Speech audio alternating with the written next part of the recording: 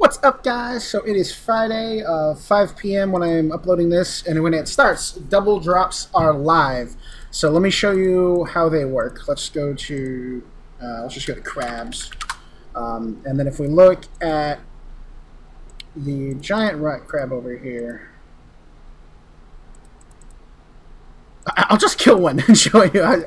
But yeah, all actual monster drops are doubled. So if you click View Drop Table and the monsters on there, those drops are doubled. So Crown is not doubled. The raid box from Raids is not doubled. Fossil boxes aren't doubled. Just the actual monster drops found on the drop table. So stuff like Twisted Bow and whatnot.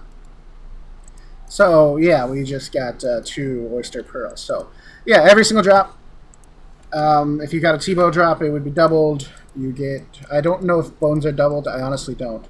But if they are, then cool, double bones. So that is going to be all weekend. Tomorrow we're going to be doing a pretty big stream, at least 5 hours, and we're going to be doing a lot of Vasa. So if you want a chance at double T-bow drop, join us tomorrow. But for tonight, I'm definitely just going to grind. Let me just red crab. There's 2 red crabs, so I'm assuming there's 3, right? Yeah. So works perfectly.